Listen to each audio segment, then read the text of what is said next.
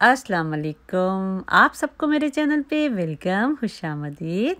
तो जी मैं आज आप लोगों के लिए बहुत ही ज़बरदस्त मज़ेदार बम्बास्टिक किस्म के पकोड़े की रेसिपी लेके आई हूँ और जो कि चिकन से बनते हैं। तो जी मैं आप लोगों के लिए चिकन तंदूरी पकोड़े लेके आई हूँ आज इसकी रेसिपी, जो कि बहुत ही मज़े के होते हैं और जब आप खाएंगे तो आपको ऐसे लगेगा कि जैसे आप तंदूरी चिकन खा रहे हैं ना। बहुत ही मज़े का इसका टेस्ट आता है।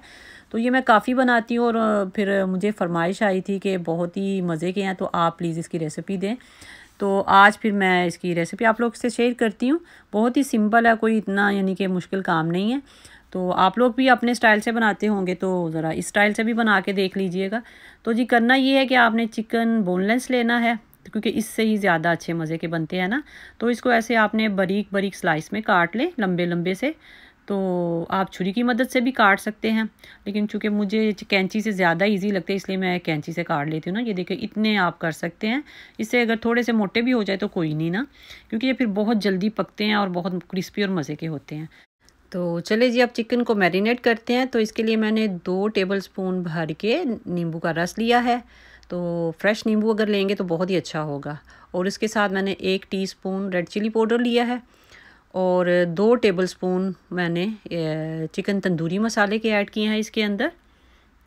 और इसके साथ मैंने 1 टीस्पून धनिया पाउडर ऐड किया है और इसके साथ बहुत थोड़ा सा नमक मैंने ऐड किया है, क्योंकि नमक ऑलरेडी हम लोग के इधर चिकन में होता है, तो इसलिए बहुत थोड़ा नमक आपने ऐड करना है।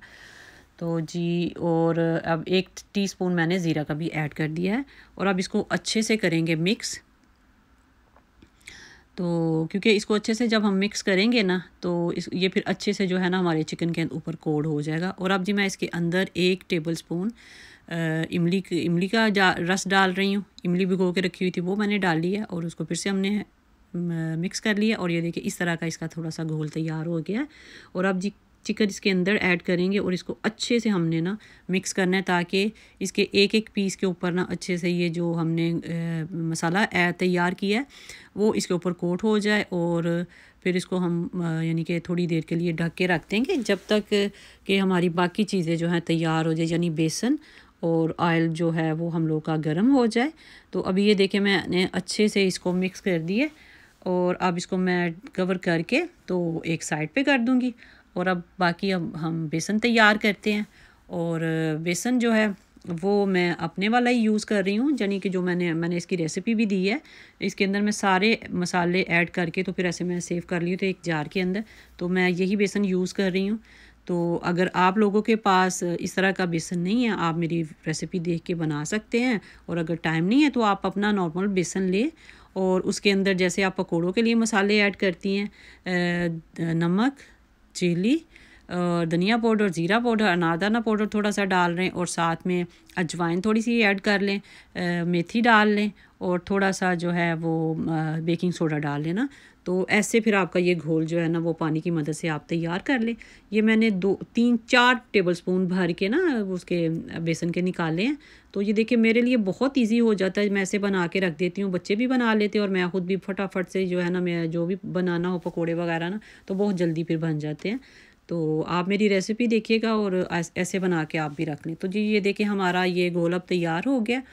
और अब हम करेंगे चूल्हे की तैयारी, यानी कि ऑयल गरम करेंगे और उसके बाद फिर हम इन अपने पकोड़ों को फ्राई करते हैं। और जी अब मैंने अपने पैन में ऑयल डाल दिया। तो अब आप जब ऑयल गर्म हो जाएगा, शुरू में आप इसको हाई फ्लेम के ऊपर कर दें और जब ऑयल गर्म हो जाएगा तो फिर इसको लो फ्लेम के ऊपर कर दें। और जी अब हम इसको फ्राई करते हैं अपने चिकन को। तो जी यानी कि ऑयल शुरू में जब आपने इसको डालना है ना तो ऑयल थोड़ा सा जो है ना लो फ्लेम के ऊपर ही होना चाहिए, यानी कि शुरू में हम इसको थोड़ा सा लो फ्लेम के ऊपर पकाएंगे इस पकोड़े को ना। तो अब ये जो मैरिनेट किया हुआ चिकन है इसको अब हम इस बेसन के अंदर डिप करेंगे और सारा जो है अच्छे से इसका बेसन लगाएंगे इसके ऊपर। और फिर आराम से इसको जो है ना ऑयल के अंदर डाल देंगे और बिल्कुल लो फ्लेम के ऊपर शुरू में आप इसको आहिस्ता आहिस्ता पकने दें, क्योंकि ये पतला सा चिकन है और बहुत जल्दी ये पक जाता है। और बाद में 1-2 मिनट के बाद आप जब ये ऊपर आ जाएगा ना, अपनी सतह छोड़ के ऊपर आ जाएगा, चिकन का पीस पकोड़ा ऊपर आ जाएगा, तो फिर आप थोड़ी सी फ्लेम इसकी तेज़ करके ना तो इसका कलर लाइट यानी कि गोल्डन ब्राउन सा कर लें और जी आपके मज़ेदार किस्म के ये तंदूरी पकोड़े जो है ना ये तैयार हो जाएंगे। तो जी ये देखें, ऐसे मैं बस आराम आराम से डाल रही हूँ और बस आप ऐसे यानी कि इनको डाल दें ऑयल के अंदर।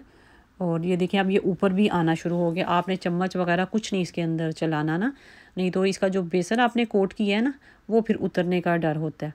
तो बिल्कुल हल्के हाथ से, अगर करना भी है तो कोई स्टिक ले ले या ऐसे ना हल्के हाथ से, या बल्कि आप अपने पैन को ही हिलाएं तो ये हिल जाएंगे ना। तो अब ये थोड़े से पक गए हैं, अब थोड़े इनका बेसन जो है ना बिल्कुल टाइट हो गया इनके ऊपर ना। तो अब ये देखें, अब आप इनको इनकी साइड चेंज कर सकते हैं। और वैसे भी ये ऊपर आ गया ना, ऑयल के ऊपर अब तैर रहे हैं और ये अब पक गया, अंदर से भी पक गया और बाहर से भी थोड़े से अब क्रिस्पी होना शुरू हो गया। तो बस यही साइन है कि जब ये ऊपर आ जाए तो ये पक जाते हैं ना, क्योंकि चिकन फिर अंदर से पक जाता है। और अब मैंने देखें थोड़ा सा हाई किया इसका फ्लेम और अब फटाफट 1 मिनट के अंदर ये देखें कितने खूबसूरत से ये जो है ना पकोड़े, इतने मज़े के ये बनते हैं ना कि बस खाता जाता है इंसान ना। और आप कोई भी जिस तरह की भी आप चटनी पसंद करते हैं, केचप पसंद करते हैं, मायोनेज़, पुदीने की चटनी वगैरह, जिसके साथ भी आप खाना चाहें आप इसको खाएं और इतना मज़े का बनेगा ना आपका ये पकोड़ा कि सब आपसे भी इसकी रेसिपी पूछेंगे। और जी बस ये देखें कितने अच्छा सा कलर भी इसका आ गया। बस एहतियात करने के शुरू में बिल्कुल लाइट से फ्लेम के ऊपर इसको पकाना है और फिर 1 मिनट के लिए ना आप इसको हाई फ्लेम के ऊपर पकाएं और आपके बहुत ही मज़ेदार किस्म के ना क्रंची से, अंदर से जूसी होते हैं और बाहर से क्रंची से होते हैं ना, तो बहुत ही मज़ेदार किस्म के ये पकोड़े बन जाते हैं। तो बहुत ही अच्छा इसका फ्लेवर है अंदर। आपको जब आप खाएंगे इसको तो आपको ऐसे फील आएगा कि जैसे आप कोई तिक्का कबाब खा रहे हैं, यानी कि इतना अच्छा इसका चिकन तंदूरी जो मसाला है ना इसका फ्लेवर आता है। और जी हमारे मज़ेदार किस्म के चिकन तंदूरी पकोड़े तैयार हो गए हैं। तो बस आप ऐसे आराम से इनको यानी कि डिश आउट कर लें जिस भी डिश में आपने डालने।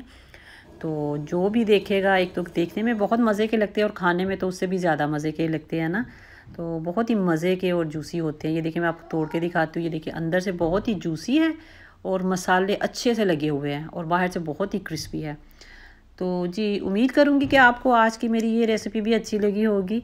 और अगर आपको आज की मेरी ये रेसिपी अच्छी लगी है तो प्लीज़ लाइक कर दे, दुआओं में याद रखें। मिलती हूँ एक नई और अच्छी रेसिपी के साथ। Thanks for watching. अल्लाह हाफिज़।